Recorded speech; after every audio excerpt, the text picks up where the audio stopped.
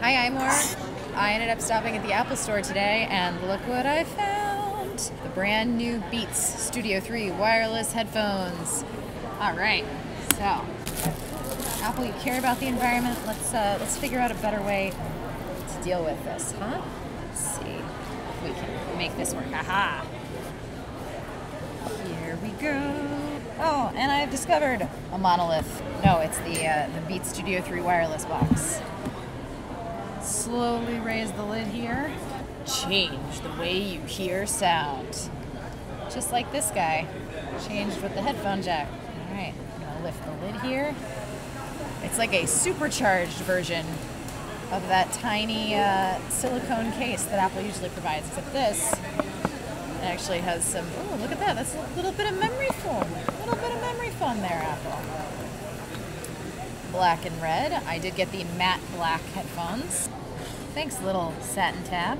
You're very helpful. Cord here. This allows us to become wired if we so choose, as well as, of course, a very cheap feeling plasticky remote. No, I guess they gotta save money somewhere. Manuals. Telling you about iOS 11.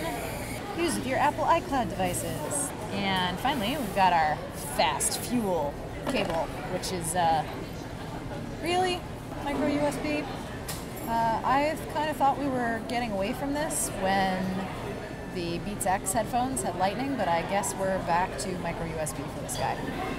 And of course, the saddest, tiniest carabiner in the world, presumably so that you can connect this to this and attach it to your bag rather than having to stuff this giant shell.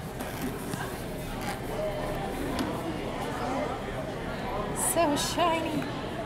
Remove. It shows us how to use the volume up, volume down, and play pause. Of course, this is all buttons here. It's not touch controls. And then here are our ports, aforementioned micro USB, and this is the adaptive noise canceling switch, I do believe. I'm gonna go ahead and try and start this guy up. Maybe pair it. Beats Studio 3, unlock to connect. Connecting, 81%, just like that. I'm all set. So now I'm gonna put these headphones on and take a listen. I think I'm gonna go through some Tom Petty. I feel like that's appropriate. Let's hit up Don't Do Me Like That.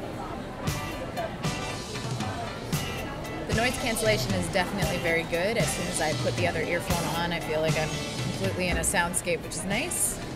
Not too much pressure on the head or on the ears, which sometimes I find with big, giant headphones. This feels okay. Pure noise cancellation.